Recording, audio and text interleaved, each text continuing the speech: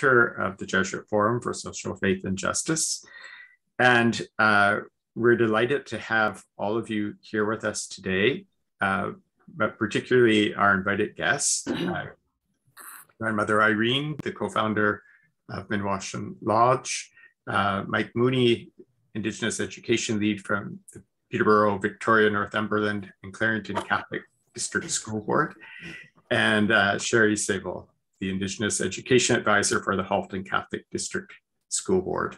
And of course, all of you probably already know Victoria, who's been putting together this event and will be the main lead today during this event. So welcome to everyone. I'm just going to begin now with the land acknowledgement, and then from there I'll turn things over to Victoria. So let's just take a moment to be aware, first off, of the land, the many different lands and territories where we're located today. But as we bring that into our awareness of land as being really a sacred community of which we're a part, land as a living community of plants, animals, fungi, microorganisms, the air, the water, the soil, all those magical, beautiful things that make life possible, that sustain us, that feed both our bodies and our spirits in so many ways. So just to acknowledge the land, and at this time of spring, particularly when everything is bursting with life and the beauty of that, and feeling gratitude for the land. And I speak to you today from the traditional lands of the Huron-Wendat and Petun First Nations, the Onondaga, also known as the Seneca, and the Mississaugas of the Credit River, this place that many know as Toronto or Takaronto. And I'm sure that many of you come from diverse territories, but we know that wherever we are, there are people who have inhabited this land from time immemorial, really, from going way, way back, and who are part of these lands and who have learned to live on these lands in a good way. And where I speak to you today, and probably many of you are as well, are in territories around the Great Lakes, which are subject to that dish with one spoon wampum, which is such a beautiful image of that agreement between the Haudenosaunee and Anishinaabe peoples to live peaceably, to share the gifts of the land in a way that was fair without taking more than they needed, but ensuring that everyone had enough and that all creatures could thrive and live peaceably together. So I'm aware as we begin today that all of us in some way are treaty peoples, and particularly with this dish with one spoon, as someone living on this territory, I have a responsibility to live by that covenant, to seek out right relationships with all, but particularly with the people who have inhabited here from time immemorial, but also with the land itself, with all the creatures, to care for it, to live peaceably. So right now what we're going to do is we're going to give a brief presentation of the guide Listening to Indigenous Voices for some of you that might not be familiar with it. And then really we're going to open the floor for listening. So we're going to have Grandmother Irene speak to us, and then Mike and Sherry just share their experience and their knowledge with us. And at the end, we'll open it up for some questions and answers, as well as some reflection time. So with that being said, I think, Mark, you're going to share. Yeah, just get the screen up and let's see. Is it showing up okay? Yep. Okay. So listening to Indigenous Voices, just a bit of background around the guide itself. So the Jesuit Forum for Social Faith and Justice is, in some ways, is a relatively new area of work for us. This guide predates Victoria and I in the forum. When we came on to the forum team in 2019, there was already an advisory group who had already met several times, and we're trying to think about how to do this guide. The advisory group made up of both Indigenous and non-Indigenous people. And so Victoria and I came on to the team just under 3 years ago. And that's when a lot of, collecting and curating and finding things for the guide really began. But certainly, I'll begin with this first slide, and then we can kind of alternate a bit back and forth. But certainly the rationale of this guide, what the Jesuit Forum had done quite a bit before, were these dialogue guides using a sharing circle methodology. So that kind of methodology of working with a session and then doing a sharing circle was very much part of something the Jesuit Forum had done before. In terms of this guide, it really begins with the logic and rationale that this part of Turtle Island that we call Canada does not have an Indigenous problem, it has a colonization problem. And that a first step, and it is a first step, is that we need to listen deeply to Indigenous voices, a diversity of Indigenous voices.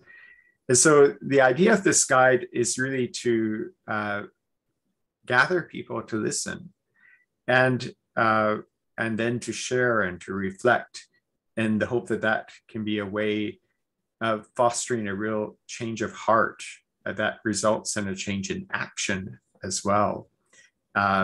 And so, as well as giving these dialogue, the questions for sharing circle, and this is the first time we've done this in the guide, we also included curriculum pieces. So things that could be used in a classroom, particularly in secondary schools. So this is very much, from the beginning, part of the logic of the guide, that this could be used both with high school students, but also with groups of teachers or any group of adults, really, in terms of the guide. So at this point, we'll just kind of run through quickly the sessions of the guide. I'll let Victoria start with the next one. So the first session begins with creation stories, beginnings, and there sort of highlights the importance of listening in oral tradition. So we have two creation stories, one Anishinaabe told by Elder Jim Dumont, and one Abenaki creation story in French. And both of these stories can be found on the online component of the guide, which will come up more and more, as well as exploring things like a background of the people of Abayala, and the importance of listening to stories. And the guide follows a bit of the first 5 sessions, with the exception of session 2. We have explore Indigenous worldviews and Indigenous knowledge. And then sessions 6 through 8 take a more linear historical approach to the history of colonization on Turtle Island.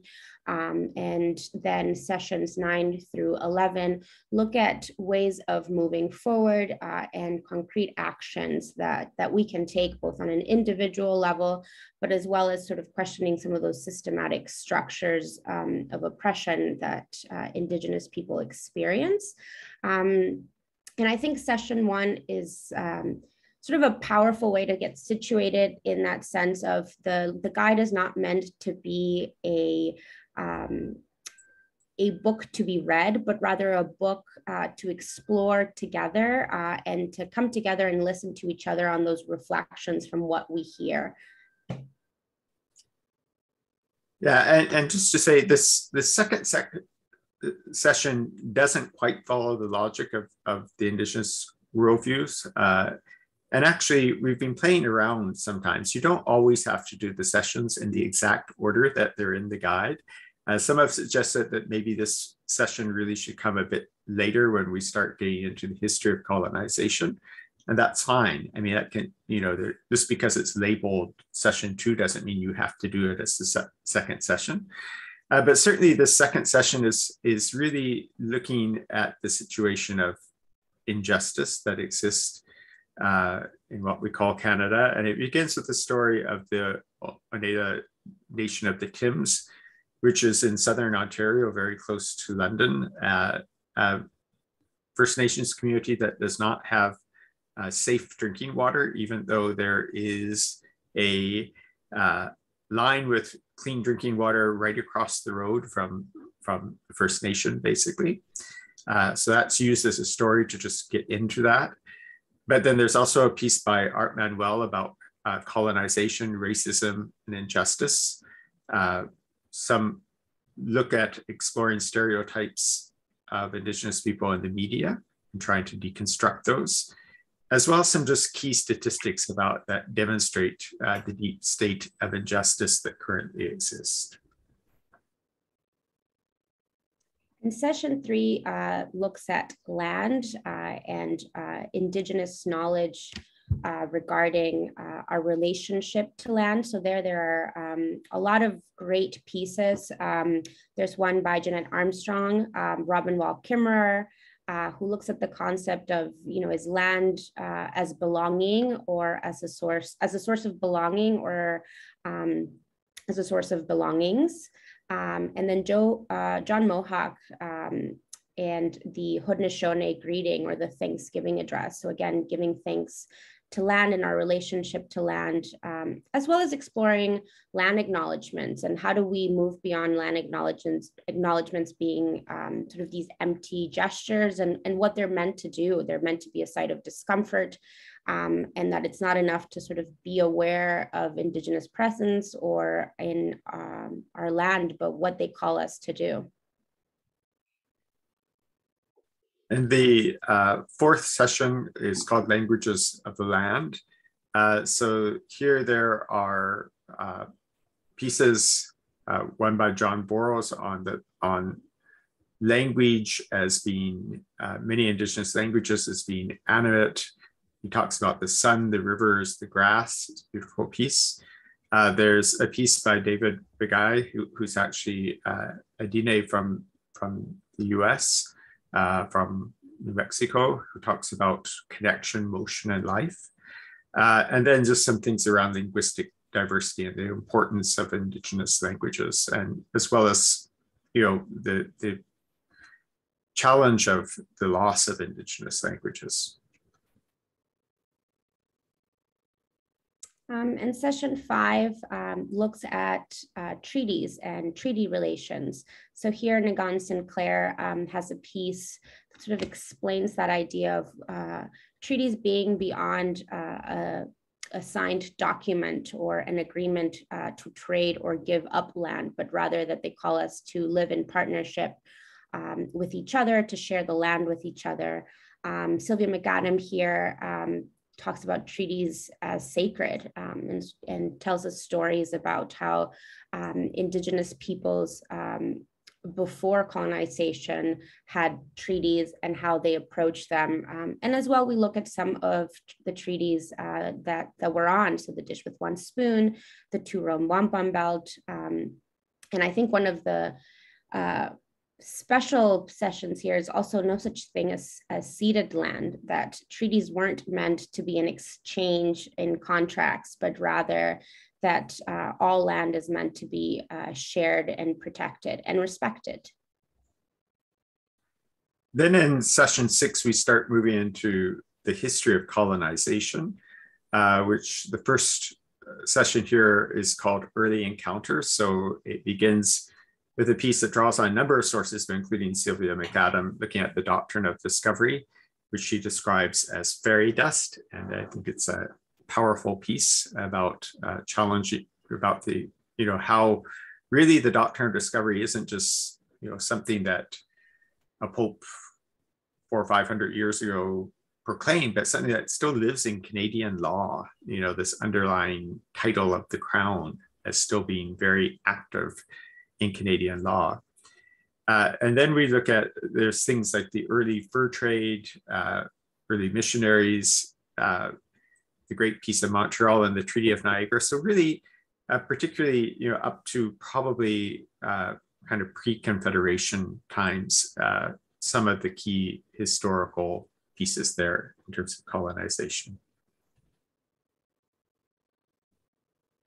Session 7, Killing the Indian and the Child, explores the residential school, the Indian residential school system. And here again, most of the printed guide is summaries, and we call on participants to use the online portal to listen to stories of residential school survivors, as well as stories of resistance. And the online portion was a way that we thought, one, we could continue to update the guide as new information came about, but also the sort of to dispel this idea of a sort of one Indigenous voice, that there is a variety of voices and stories to be heard, so that participants using the guide could also have a chance to listen to stories that were within their own context, from different traditions and different backgrounds. Session 7 also explores the Indian Act and how it's very much alive today, and the implications of it, as well as the 60s scoop, Inuit relocation, and child labor in sugar beet farms, which again is Sylvia McAdam shares that story with us. The session 8, it's looking at colonization today, and using particularly this, we use quite a few pieces from Art Manuel, who has some really, I think, brilliant analysis that he often is able to summarize something in relatively few words, but get right to the point, which is really a wonderful gift. So he has this piece on dispossession, dependency, and oppression, which I think is a great analytical lens. Cora Morgan, something on the child welfare system, how that continues as a problem today. The missing and murdered Indigenous women and girls report, and you know, that is an issue as well. And a piece by Beverly Jacobs on decolonizing the violence against Indigenous women. So once again, really trying to just keep in mind that, you know, what happens with colonization is that it kind of sometimes morphs and changes modalities, but really the essence of it remains the same, like new changing strategies to kind of achieve the same kind of colonizing goals. So that's what this session is about. And then, as mentioned before, sessions 9 through 11 look at ways of moving forward. And here we have a really powerful piece by Lee Miracle, who was an amazing writer, poet, singer, activist, just an amazing human being. And here her article is, you know, to forgive or to change. She looks at the concept of apology, and how if an apology is empty without actions, then are we really apologizing? What are we expecting if there is nothing behind that apology?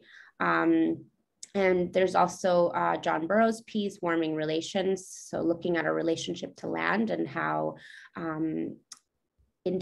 right relationships with Indigenous peoples and ecological justice are very intertwined, and how it's about changing ourselves, having a change of heart. And here we also have a piece that was written by Mark, which is from a settler perspective, this idea of denial or guilt, and how we can't just really be stuck on that. So session 9 just kind of starts from the person and starts to ask us to evaluate ourselves and how do we move forward. And just note here in this image, you know, you'll see both this beautiful piece by Christy Belcourt and by Kent Mackman. I mean, there's a lot of, throughout the guide, there's a lot of really wonderful artwork by Indigenous artists, which I think really bring it alive in so many ways. So then in session 10, it's Pathways to Decolonization, once again drawing on Art Manuel, who speaks of some concrete steps that we need to take. Some things about what does it mean to be a good ally or accomplice, something on the UN Declaration on the Rights of Indigenous Peoples. And then there's a great piece as well that you can also watch as a video, which some of you may have seen by Nikki Sanchez, about the idea that decolonization is for everyone. And the last session looks at re-indigenization. And what is re-indigenization? Gregory Kahete explains that to us, as well as two beautiful pieces by Rowan White and Robin Wall Kimmerer about reseeding our relationships and becoming indigenous to place. And both of these authors use the imagery of seeds and plants. So again, going back to our relationship to land and the non-human world. And this session also explores ways in which Indigenous peoples are reclaiming, relearning, and their own knowledge tradition.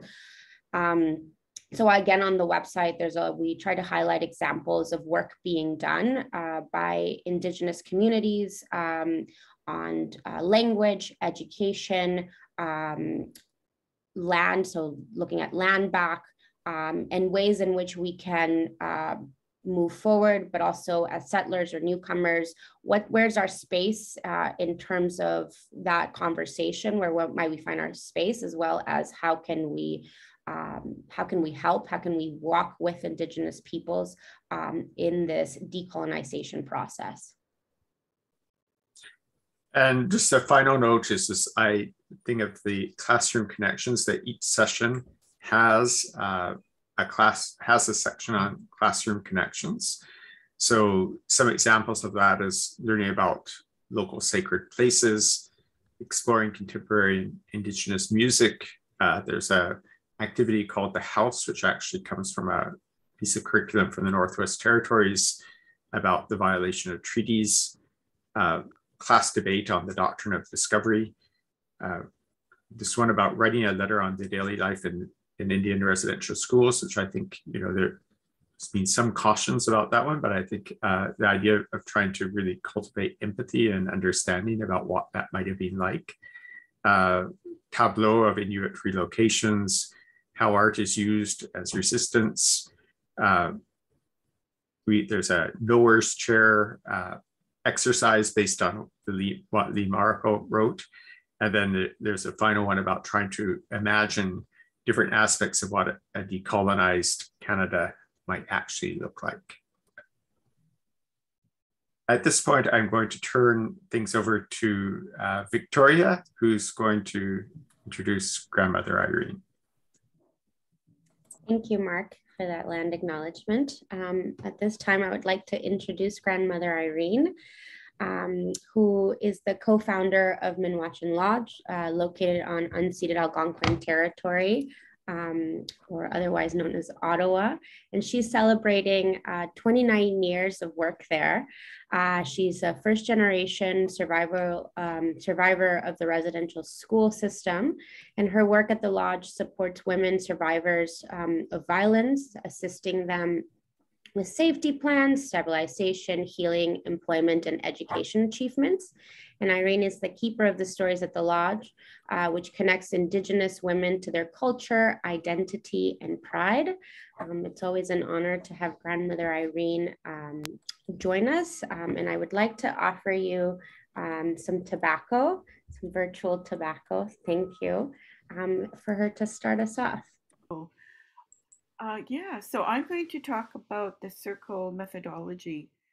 And, in our traditional ways, that circle is represented in all creation. Like you can see behind me, the beautiful medicine wheel. And I often compare this medicine wheel to your journey through this book and the gatherings that you're going to have together. Starting in that Eastern doorway, we're just little babies and we're just little toddlers, and we're just learning to walk. And so we don't expect to know everything, but it's important that we be humble, and we don't have to know everything. Uh, and so keeping that in mind through your journey, and then in that southern direction, that's where the youth sit in terms of stages of life. And when we think about yourself when you were a youth, you were trying to figure out who you were, what was your gifts and skills, how are you going to do things in the world. And we call those the wandering years. And I mean, when that's the whole beauty of the circle is there's no right or wrong way. There's just, if there's just different. And keeping that in mind, you know, thinking positively before you're going into the circle, that it's not a test about your knowledge. It's really about that interconnectedness that you're going to experience. And then traveling in that western direction, and that's where the bear sits, and that's where the action happens. I often compare this stage of life as adults. And when you're an adult, that's when you're a mother and a father, and you got children, you got career, you got community work, you got everything, right? And so a lot of us are in that stage of life. But you're also laying down your legacy. Uh, and so that's what I can compare um, that stage with the development that you're going to receive in these circles. Is that you're going to you're going to figure it out, like in that southern direction, and then in that adult stage of life, that's when you're going to take that action to make change. And then in that northern part of that medicine wheel, that's where the elders sit, and that's where the wisdom comes in. And so the more circles you attend, and the more you take in, you will gather that wisdom, and you will carry that wisdom inside of yourself, and you will share that wisdom. And that's what the modules are all about, the circles are all about, is you know taking those teachings and carrying them with you, and actually spreading the word, getting the message out there. So in circle, we do have there is a reason why we have circle, and it's a protocol. Just like when we opened up this gathering with smudge, uh, that's a protocol. When we open up with smudge, when the offering of tobacco comes, this is all gestures to ensure that there's safety in the circle. Um, Passing that tobacco, uh, you know, gives us thankfulness and thoughtfulness about why we're here in the circle here today. And oftentimes you'll pass that tobacco to the elder, because that elder will be holding space for you in the circle. So what else could I say? Yeah, those protocols are important because those protocols provide safety. That's the reason why we have an opening. There's a reason why we have a closing. And there's so, like, the wisdom of our culture is, I mean, I continually learn that beautiful wisdom, and it's so beautiful. And people are, once they experience it sitting in a circle, and they go through all these processes, uh, they keep coming back because they want that feeling again. It's a feeling of safety and security, and knowledge sharing, and then taking action and going into the world, and changing the world. And so it's we have these protocols in place for a reason, and the most important thing is safety. That when you come into a circle, like, there's different types of circles, right? There's talking circle, there's a healing circle, um, but I think these circles are more informative. But again, you could be impacted by what is said in the circle. And oftentimes, in some circles that I've been in, some of the settlers blame and shame themselves, and that's not what we want in the circle. Is we don't want them to carry that blame or shame. You know, it's not your fault. Let's just accept the truth, what happened, and make that commitment to make change. And I love it because you're bringing it into the schools, because you're teaching the youth, and you're teaching you're teaching them from the get-go. And so they're going to get it. They're going to get it, and they're going to, they're going to be already actioning things in their youth, when they become teenagers, and that's their role, right? They're going to be actioning things when they're adults, and when they're in these spaces where they're decision making, like you guys are as a school board. And so, I love all these protocols around circle. Um, so when we come into that circle, it's all about creating space, and we that circle is represented by that medicine wheel. When you're sitting in circle, you're sitting in a medicine wheel. So there's always a doorway. See that yellow doorway? That's the eastern doorway, and that's the doorway where we come from that spirit world into our earth walk when we're born. And that represents that stage of life when we're newborns, babies and toddlers and grade schoolers. And so um, that's the beginning. And so you are going to travel around that medicine wheel every time you meet in that circle. And I don't know, all the circles I've done and experienced, I always come away with a good feeling. As a matter of fact, oftentimes I don't even want to come out of the circle because it's so safe in that circle. It's it's you have to experience it to understand it. So I'm just checking the time here. Okay, I still got a couple more minutes. And so we often use a feather. I have I have my fan here, and if you don't have a feather, you can use maybe a rock. So this is a rock with a buffalo on it, and that buffalo represents respect. Oftentimes, I've seen the Inuit people use a rock because when you pass that rock onto each other, you'll notice how warm that rock is going to get.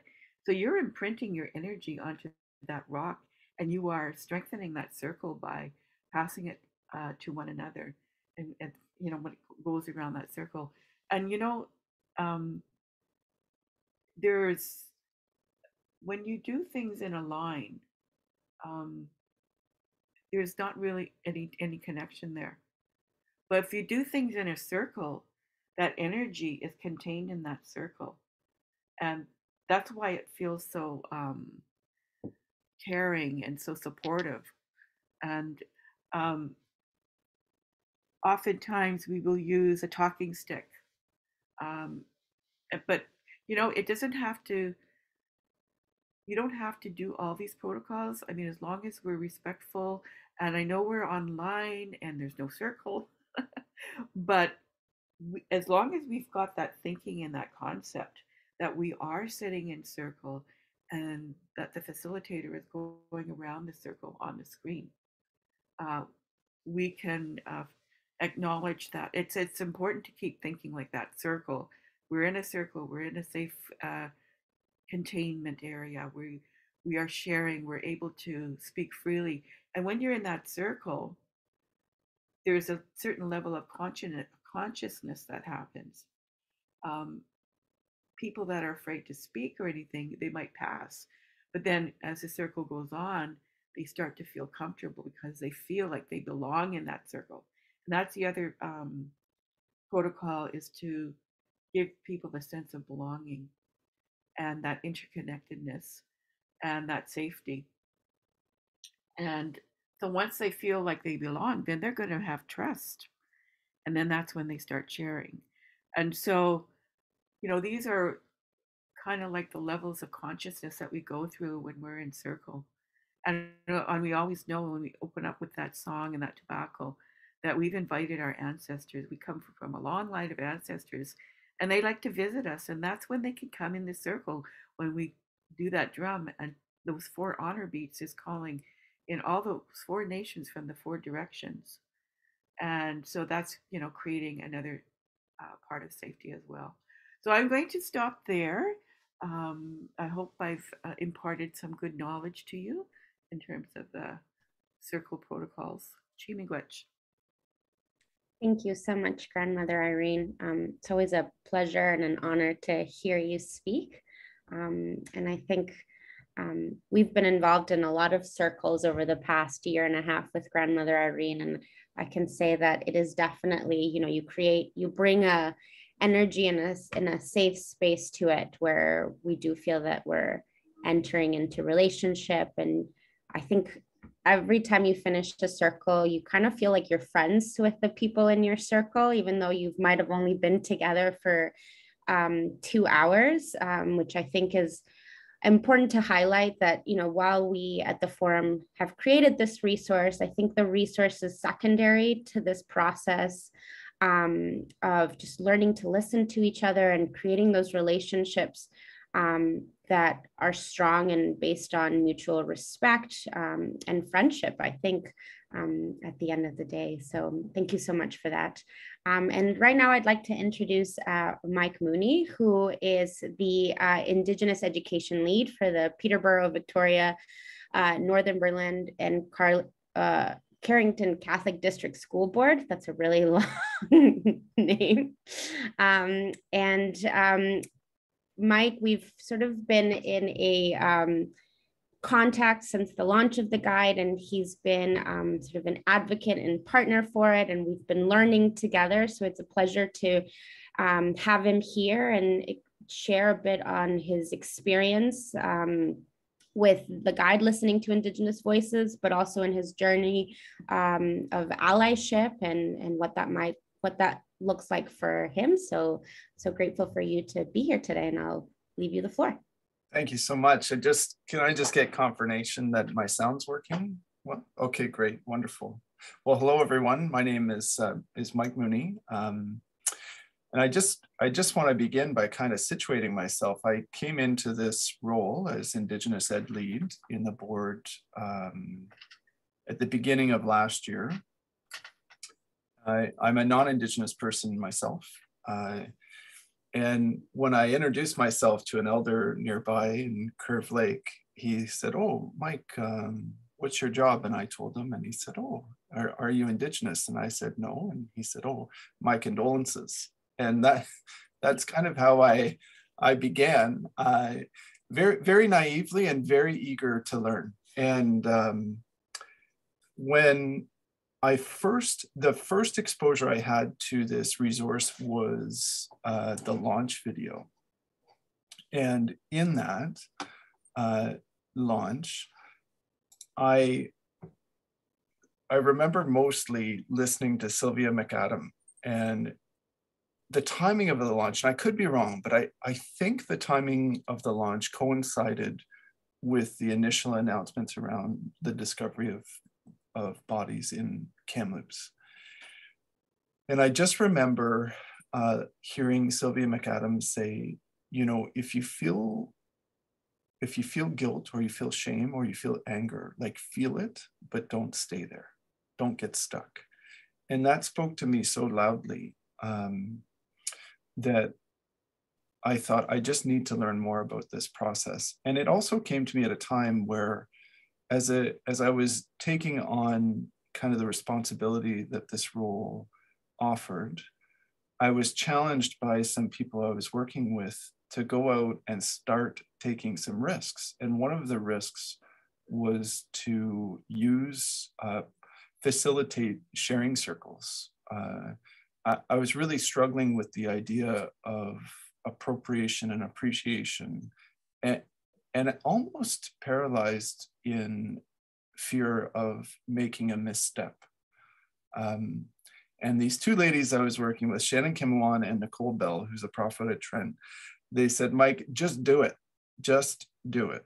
And so I did. I just tried, and I did it in what I like to think was a very humble way. And of course, it wasn't face-to-face at that point in time. It was virtual. So all this newness was happening. And I tried so many different iterations of sharing circles, but what I had the fortunate experience of was participating in a circle that was actually facilitated by grandmother Irene. And I remember more the feeling than I do the kind of what was said in the circle. I just remember feeling exactly as she described, this sense of safety and invitation to vulnerability that I hadn't really experienced in another place. And the warmth and courage it took to sit in that circle, not just on my part, but on all people present, gave me such a sense of hope for the work I was trying to do that it was enough motivation to give it a shot. So there I go, I bought 10 copies of the book and I started knocking on doors and seeing if anybody would like to join me in this. And everyone said yes. So I kind of fast forward to September and I was thinking, all right, we're gonna launch this with every principle in our system. So there are 36 of them. We have directors meetings. I'm sure the folks on this call know all about those, and they're fairly formal events. And they're in a boardroom and they're on at least 2 or 3 devices at once and listening at the same time. So that's the atmosphere you walk into. And I asked them to close their computers, turn off their phones, pick up their chairs and walk outside and sit in a circle. And I had 5 teammates with me and we had 5 circles. And of course, I forgot to tell them to wear comfortable shoes. So some people had high heels and they're sinking into the grass. And so I didn't win too much favor with that, but we did get outside. And what we noticed was that we were kind of grossly unprepared for the content. We began with session 1 on creation, but what we found is that we just really needed principals to see each other in a different way.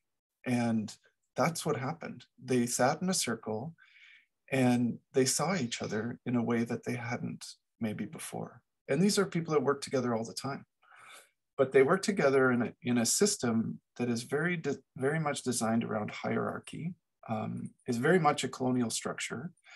And I didn't recognize it at the time, but we were attempting to challenge the structures and the hierarchy by leveling the playing field in a circle. And if I thought my circles were tough, the superintendents and the directors sat in their own circle. And that, again, what a challenge that is, to park all of the structure for a period of time. And so I had 2 opportunities to do that, once in September and once in November. And that was what I thought. I thought that then we would just continue on after, and I was horribly wrong. In many ways, by design, we failed. We didn't have enough time during the workday for principals to continue with it. They got the book, and it turned out that was the easiest part of the process, was to get people the book. And we recognized very quickly that the power or the transformational experience came not from the book, but from the circle. And the spin-off effect, though, where I felt we really gave ourselves a chance at transformation, was that the group of facilitators, there were 5 of us, we continued to meet in circles to go through listening to Indigenous voices. And we found very quickly that there was incredible power in those circles. The language I have, I grew up going to church. I'm the oldest of 6 children. I went to Mass a lot as a child. And the language in my house to describe that power would have been the power of the Holy Spirit. That's what my parents, my grandparents would have used. And in my mind, it always describes something you couldn't see, but that you could feel if you were paying attention. So we were sitting in circles, and I found that people were encountering vulnerability in ways that we would not otherwise experience. We were confronting biases that we may have grown up with. We were challenging colonial structures we didn't even know were there. And over time, we were moving. I started to realize we were moving together. So we gathered people that were coming at this learning journey from various points or stages in learning. I think often of the path that Murray Sinclair described as climbing a mountain. And I think we're all at different points on that pathway, and we would come together. And we decided what mattered the most was our relationships. What mattered most was like being together in the circle. And because of our commitment to listen to each other, we started to learn how to listen. And we learned through the circle. We didn't know how to, I would say, going in. We just began to learn how to listen. And I think we began to experience transformation, really. And over time, so the work, what we set out to accomplish was to change the minds of principals, to allow principals to experience this transformation that would magically set our students on this path and change schools. And we were thinking big. And I haven't given up that hope at all. But I really quickly came to realize that what needed to happen, and is still happening, is the transformation of ourselves. And it's all at the hands of the experience in the sharing circle. We didn't have Indigenous voices in our circle, but we recognized that barrier, but felt that much as I think Mark described early on, we were attempting to address a problem of colonization. And we recognized that we had work to do regardless of who was with us or not. And so that was the mindset we took. We just felt we needed to start our journey. And so we did. And we're at this point now where it's starting to surface in ways that we would never have planned. We're looking at restorative practices in schools and visiting the influence of Indigenous pedagogy and ways of knowing in restorative practice. This is something we did years ago and never considered Indigenous ways of knowing. So the implication of committing to the process is paying off in ways I never could have imagined. And so I guess when I think the subtitle under my name is Encountering Systemic Barriers or Challenges. And I think what I'm recognizing, or what maybe I'll end my contribution with, is that we began thinking about the product of change. That if we buy these books and roll these books out, things will happen and things will change. And we're at this place now where we're seeing the change that we desire as being the result of a process, and that we have to engage in daily and stay committed to. And in the course of committing to that process, we've found relationships we didn't know were there. And we've gotten to know people in ways that we never would have had we not committed to that. So that's how we're attempting to overcome systemic challenges. Thank you so much, Mike. When I reached out, I knew Mike was sort of in this process of using the guide. And when I reached out to hear how it had gone, he sort of shared this story with me. And we were, I think at first we were like, oh, is this a story of failure? And really, as we spoke in that conversation that was supposed to be, I think, 15 minutes that turned into an hour, was sort of I think a story of success, of, learning to listen, learning to slow down. I think sometimes sometimes with good intentions, we want to move really, really fast. And then that means that we're striving for change within these systems, these colonial systems that are put in place and on purpose do not allow this work to happen. So sometimes, part of that work is learning to slow down and rethink the way that we do things. So thank you so much, Mike, for that. It's a great story to hear. And then our next speaker is Sherry Saevil. She is the Indigenous Education Advisor for the Halton Catholic District School Board. And Sherry is a Cree woman from Treaty 6 territory with a degree in Native Studies and Criminology from the University of Saskatchewan. And Sherry developed her passion for Indigenous issues through personal experience and professional life. She's a mother, and all of her aunts and uncles were survivors of the residential school system. She comes from a family of 10 children who were all part of the 60 Scoop. And she is the first generation to raise her children without government interference. She has been studying, volunteering, and working in First Nations issues for over 25 years on a wide range of social, political, and legal issues like poverty, housing, child and family services, treaty rights, education, and legislation impacting First Nation. And I met Sherry, I reached out to her when the guide was published to get her opinion on the resource and how she might see it used within her own school board.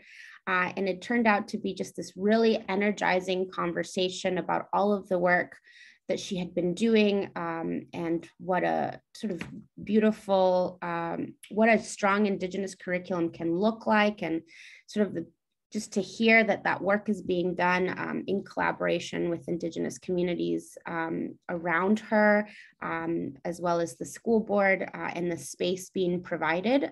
So I'm really excited to hear Sherry share some of that with us, and I'll leave it at that. Well, thanks for having me, and thank you, Grandma Irene and Mike, for your words and beautiful encouragements. It's important to hear the stories, and it's important for non-Indigenous educators to hear the stories of non-Indigenous educators doing this work as well. So there's a lot to, I just want to tell you just a tiny bit, I guess, about myself first. Most of it is in that bio, and sometimes it's uncomfortable for other people to read it. And it's just one of those things that, like Irene had said, where Grandma Irene had said, is that, we introduce ourselves in order to make the space comfortable as well. This work has never, back up a minute. This work is never easy. But when you have the support of a school board and you make the space comfortable and the space safe for those missteps, and no attitude, I suppose, for the lack of a better word, then there's an awful lot that you can build when you stand shoulder to shoulder. And we always do that especially when we're in a circle. You'll notice that when you're in a circle, you are shoulder to shoulder. You are looking at each other's eyes. You are at the same level as everybody else, and there's no hierarchy. So what we've done in our school board, and I've been with our school board now for 10 years, at the very beginning, I was shared. My position was a shared position between both the public board and the Catholic board. So you can imagine the heaviness of both school boards with different focus and different realities. The public school board has close to 120 students, and the Catholic board has close to about, 35 or 30,000 students. So there's an awful lot of learning that had to happen way before I started my role. There was nothing embedded in the curriculum in either school board, except for what was in the curriculum mandated, right? In grade 5 or grade 7, whatever those other points were, the jump off points. So there was an awful lot of professional development that had to happen. And my focus really was to educate the director, the superintendents, as well as the teachers. And so we kind of did that top and bottom approach, where hopefully we'd meet somewhere in the middle. I'm not a Catholic, and I'm not Christian, but I am very spiritual. And so I need to say that as well. I work in a Catholic system and I'm not Catholic, but they know that. And I have the support of my school board, the Catholic school board. And there is still an awful lot of anger within education when it comes to the Catholic order. That's not my role. That's not my role to talk about what that role was. We all know what the role was, but that's way beyond my pay grade. That is a conversation to be having with the leaders, with people, with people across the pond. So I don't talk about, we acknowledge it, but something like that is beyond my pay grade. So I will talk about it, but I won't, if you know what I mean. Anyhow, so, I liked how Grandma Irene has said too, that, don't get in a place of shame and blame and guilt, because, and I think also Mike had said that as well, because that'll freeze you. We here at the board that we work with is that we acknowledge, and we need to move through this together. When you sit in circle, it is very, very powerful. And a lot of things, even when we're not doing anything when it comes to the book, but every single time that we sit in circle, it's powerful. Every time that I go into a classroom, every time I do any sort of professional development, everything is done in a circle. It's not done in that linear where I'm speaking to the students at that. I've always done stuff. I've always done all my work in a circle. And it's very, very powerful. There's and setting that secure and safe place is really, really important. And we have to be vulnerable to do this work as well. When you're an Indigenous person doing this work, you're at a little bit more vulnerability, I suppose, because people will want to lash out. And I'm only speaking from experience. And people will want to lash out or trying to think that, because the Catholic order has run a lot, 80% of those residential schools, that there must have been some good that came from that. And I always say, absolutely not. That is my mom was taken away. So how is that even a good thing? She might have learned how to read and she might have learned how to write, but there was no high expectations in those schools whatsoever. They were military schools, they were prisons. Our parents could never leave. And if they did leave, they were severely punished. So there's nothing good in those schools ever. We need to have those honest conversations. And even when I go to parishes, I've been speaking at parishes in my region, and I'm always welcome back, only because I speak the truth. I'm an eagle feather carrier, and so I must speak the truth. That's my obligation. And my elders have held me up in that regard, that I am there to speak our truth, but most importantly, my truth of what I see as the role of Indigenous education in our curriculum in Ontario. When I came to see listening to our voices, it was our religious studies consultant who had purchased them and then had given them to me to look over and to vet for our school board.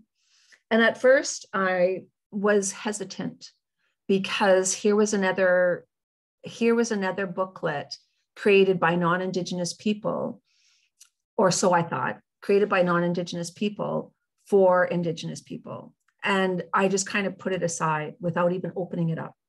I just kind of thought, it's, something again, something for us without our contribution. But then it sat on my desk for a little while with the booklet facing me. And so it was calling me to open it up. And once I opened it up and read the front matter, I was astounded. I was kind of like, oh, wow, this is amazing that the Jesuit Forum for Social Justice has really engaged Indigenous people, because this is really the work of the work that we do as well, that we're engaging people, they're telling their story and not us telling the story.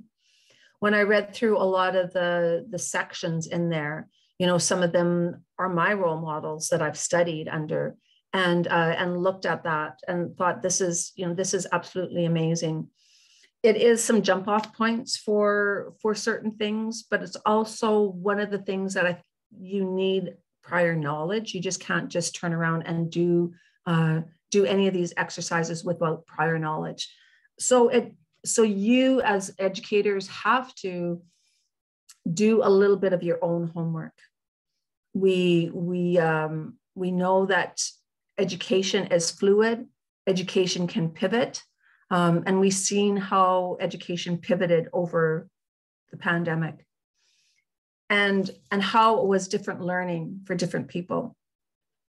Just like in here in this booklet, because it does come off of some of the learning from the Kairos blanket exercise, and knowing that Kairos blanket exercise is very impactful for a lot of people, and having Indigenous people learning and doing with Kairos was amazing, and that's how come Kairos blanket exercise was so successful. When we're looking at various things in here, and I see that a lot of Indigenous people have every section in here has an Indigenous author. So again, it's that inclusive piece where, again, nothing for us without us, because constantly, and I know what my education was like, I quit school in grade 10 because there was nothing in high school for me. And of course, I went to school later on in life and became, through mature admission in university. But how important these resources are when we have Indigenous voices present, and how impactful that they can be, because we are the ones that have lived through this. And we still have people who are still alive today that witness a lot of the things that they've gone through. My mom just passed away the year before the Truth and Reconciliation went into her community in Saskatchewan.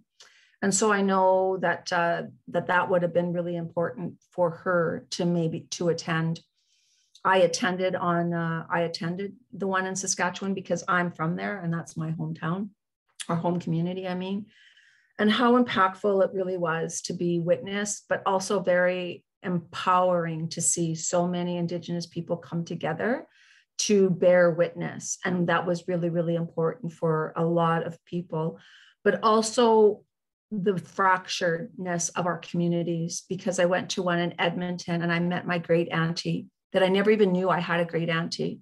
And so relationships and relatives were found through these Truth and Reconciliation events. And that was very, very impactful for me. And when I met my great auntie, she had held my hand, and she had said to me, she said, "My girl, we've been waiting for you. Welcome home." And I cried, like you wouldn't believe that I cried.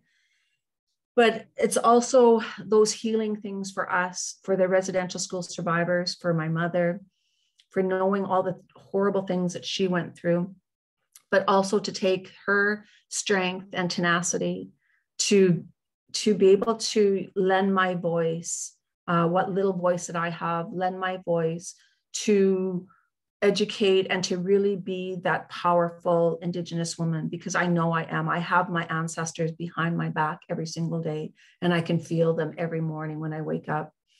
And and they're the ones that are holding me up, and holding me up when I feel that this work gets too hard, and having maybe just getting too hard, but also having to look after ourselves, because nobody else is going to look after us. We have to have our own way of self-healing, of mental health, of walking and sitting beside our own trauma, but also moving through that trauma and understanding where it came from. And that's really, really important. And on my healing journey of all the people that has been on not only my ancestors behind me, but my friends and my family that stand shoulder to shoulder with me and hold me up. There is, and I find great comfort in our medicines, having those medicines in our school, having a smudge bowl in every single high school in Halton, well, in the Catholic School Board, and not for anybody just to turn around and do smudging. It is for when our elders come there and they see a smudge bowl, that they know that they are welcomed and we're trying to create a safe place for our community. I've done lots and lots of work with the police, and I've done lots and lots of work with the fire department for them to understand the importance of our medicines. In the Catholic School Board, you're not allowed to have an open flame or a candle. But within what we do, it is an open flame, and we do light our smudge when our elders are there, and they can participate. So it's been a lot of learning, a lot of partnering with some of the priests in our area so that they understand the importance of that, taking our chaplains to various areas like Manitoulin Island, where there is a beautiful chapel there that has Indigenous perspectives, and the medicine is included in the Mass. And the priest has a buckskin vestment, right, that the community has made for him. And so having those different experiences so that our Catholic schools and our Catholic leaders can understand that there's a place and space for us, and that we're not going to be relegated outside when we go and smudge. We're not asking any other religion to go outside to pray to their God or to their creator. So why are you asking Indigenous people to do that? So that was a big learning for our board. But now, I've been doing this work for 10 years. And so there's lots and lots of, the work in the school board. I've been doing this work for forever, since I graduated from university in 1992. And so 10 years 15 years that I've been doing this work here in our board. I think it's 12 years actually.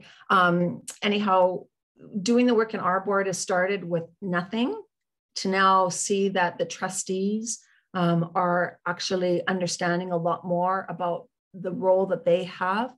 And then when you can look at the budget within a school board and see that a priority is Indigenous education, that's a lot. That means an awful lot. I certainly do get all of us in the Ontario get money set aside from the Ministry of Education for Indigenous education, but this money came from the school board budget.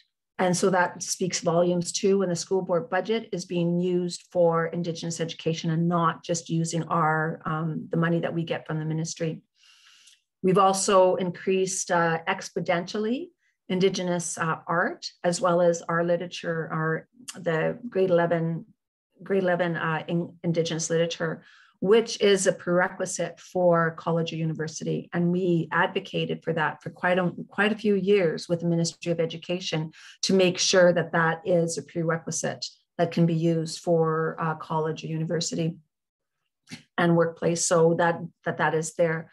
And so now we've got exponentially so many non-Indigenous people that are taking training, that have done various things. We've created leadership sessions and training for our non-Indigenous teachers, so that they feel comfortable and confident to teach some of this really, really difficult topics. But then there's always hope, right? Right now we have a project that's going on in our school board with the residential school survivors, and it's called A Quilt of Hope. And the residential school survivors will go into the schools and talk. And then from there, the students will do some art piece of what they've learned from the residential school survivors. And then now it's transposed onto a quilt. And we have quilt makers that are doing these beautiful quilts. And so, it's all that the hard topics are also there, but there's also hope, and that we have to move forward into this hopeful place and space. Never, ever, ever, never taking away from everything that has happened. And somebody had also in here had quoted Justice Sinclair that, you know, education got us into this mess and education is going to get us out. And we are in the road of reconciliation. Yes, we're at the truth-telling stage. Don't get me wrong. That's going to take a long time because there's some people that are still the deniers of residential schools. But there is more that's happening in our area than ever before. The towns, the communities, and the municipalities, are also making commitments to endorse the Federation of Canadian Municipalities when it comes to the truth and reconciliation. Our town here in Milton will be launching an orange crosswalk in honor of the kids that went to residential school and the kids that never came home. But that's all been done by our residential school survivors and our elders. And that motion was unanimously supported through our town council, but that came, the resolution first came from us to ask that for our community. So, you know, I know that I've spoken a little bit, maybe more than what I should, but I know that the book, if you get back to the book, is a good start-off point, is a good starting point for learning, but also to have that prior knowledge and to be very vulnerable with your students by saying, you know, if you don't know, tell them, let's learn this together. I don't know the answer to that, and let's learn it together. And if you do, that's fine, but always make sure, and when it's certain things and certain topics, to always ask an elder or a knowledge holder to come in and be with you side by side. My dream in the Halton Catholic District School Board is to have an elder in every family of schools. And so that elder would be able to move around in every family of schools. And that would be, and just like our chaplain, right? Or animators, that they would work so closely with the chaplains and the animators. But we would have an elder in every single family of schools, which is 10. So we have about 4 elders that we're working with right now. But so I'm looking for 6 more. I'm just teasing, to fulfill that desire and that dream that I have before I retire from this position. It's not for a few years yet, but until I get my elders in place and it's solid and stuff like that, I will stay in this position for a while longer. So Victoria, thanks for having me. Grandma Irene, I really look forward to meeting you in person one of these days. And same with you, Mike. It's been a pleasure to have these conversations together. Thank you so much, Sherry. It's always beautiful to hear you speak and to hear about your experience. I think I say this every time I talk with you, but I always feel like I have so much more energy after, just because you can see the work being done and how beautiful that can look. So thank you so much. And thank you everyone for being here. Mike, Irene, and Sherry for sharing their knowledge with us and their experience and just sort of these first steps to seeing how we can continue to do this work together. So what I would suggest at this point, we want to finish off fairly soon, but if there were any questions or anything coming out of the groups, I think we could take a few minutes for that. So any reflections coming out of your groups or any questions that you'd like to pose?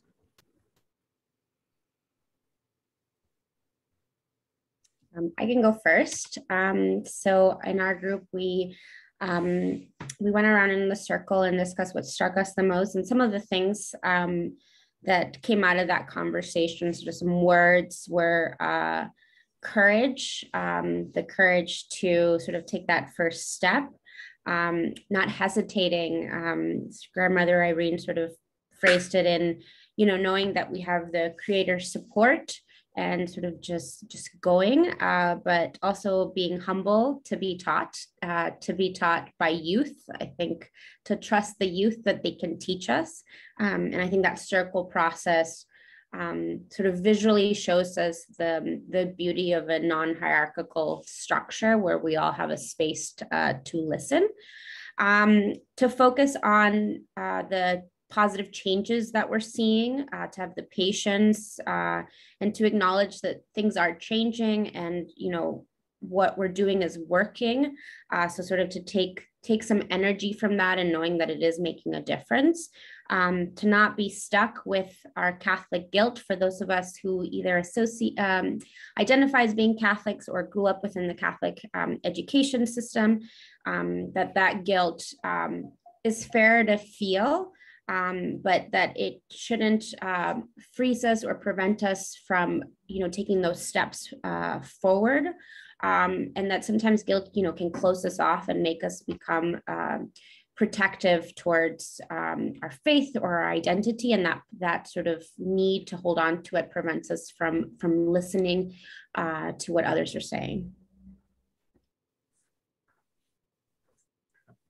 I can attempt to share a few things in our group. I'll also ask anyone else to add things, but some of the things that I remember hearing, I remember Michael talking about the t-shirt about shifts happen.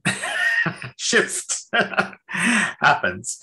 But really what this is about, this is a long process, but it's also, this isn't an add-on to the curriculum. This is about a deep transformation of the way we do education. It's about decolonizing education. And so that's a big challenge. It's not a simple thing. And I think, one thing that Sherry said that struck me was that, don't, in school boards or in schools, don't ask for permission, just do it. And then if you have to, ask for forgiveness or, but, go ahead, like, don't be afraid, try things, go ahead. It needs to happen. And, if you wait for permission to happen, that's just going to probably slow things down. But I'll let other people add things. And there might be other things from the first group as well that people want to add, or things that struck them that they thought, or questions that arose.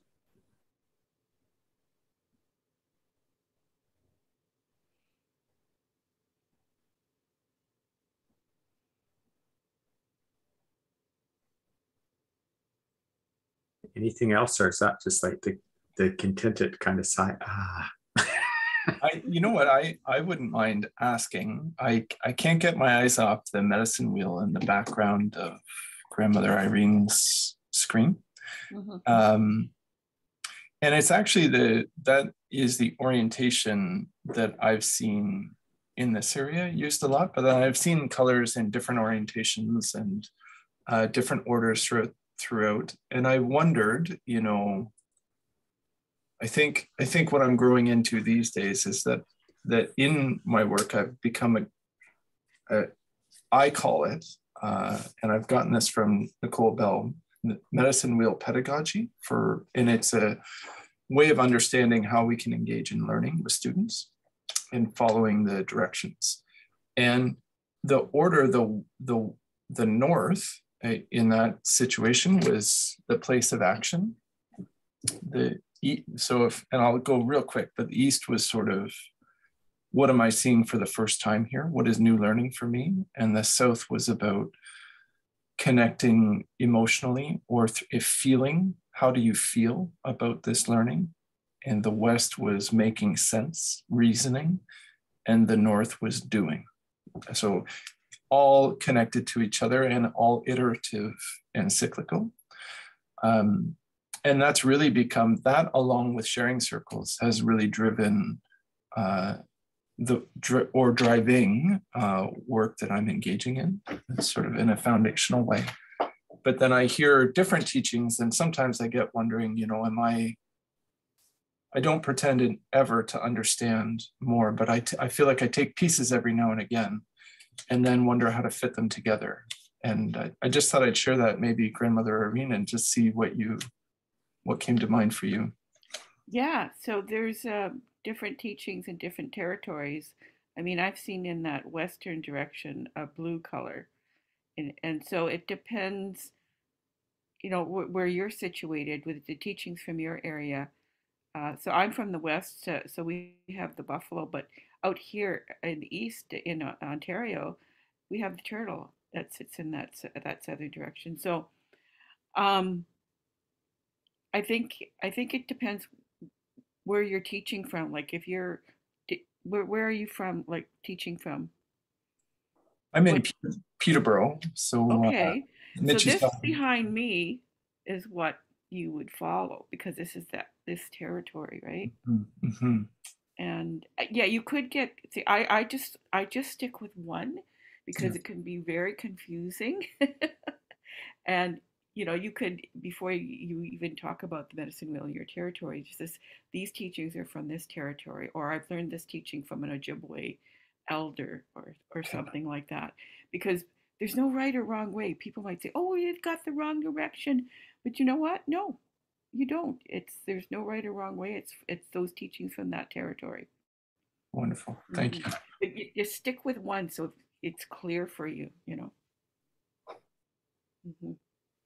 If anyone's interested, I might have to look up the reference, but on the final page of the guide, there's the thing about the medicine wheel, but that's taken actually out of there was a book that probably came out like 30 years ago that was, I'm trying to remember the name of it, but it was a meeting of elders, I think, that took place in Lethbridge, and they did all these things about the medicine wheel. But it's a lovely book because it gives many different interpretations as well, and it has pretty drawings, and it's kind of like a meditation book almost.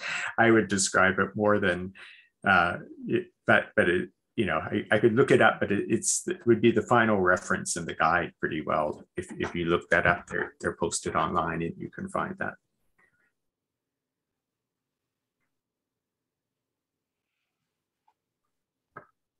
So perhaps if we're okay, we should be drawing this to a close now. It's been wonderful to have everyone here and taking time and listening, and particularly, for the wisdom of grandmother Irene, of Michael, of Sherry.